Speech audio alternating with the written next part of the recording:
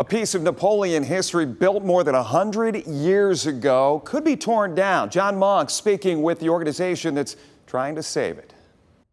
Built in 1921, the former Napoleon High School building has been vacant since 2015.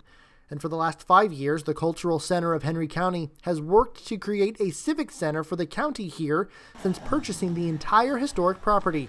The goal is to use classroom spaces for activities, offer sports in 2 gyms, and utilize the 70-seat theater.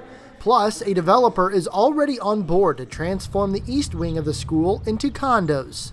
It'll bring so much economic growth to Henry County, and it'll be a place where families can make memories for years to come. But to move forward, the future cultural center needs to be fully funded and cleared for occupation before the 5-year agreement with the school district is up.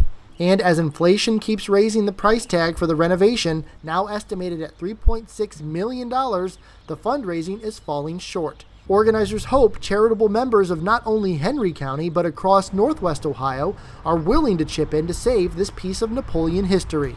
We are working with the city of Napoleon with the brownfield grants that the state of Ohio are working on, so that would help with the money that we had to set aside for demolition, and then that money from our angel donor will still go to the community. And if the Cultural Center does not receive an extension from the Napoleon School Board by May 25th, they will have until June 14th to have all of their funding in place, or else this historic building will be demolished. Reporting from Napoleon, I'm John Monk, WTOL 11.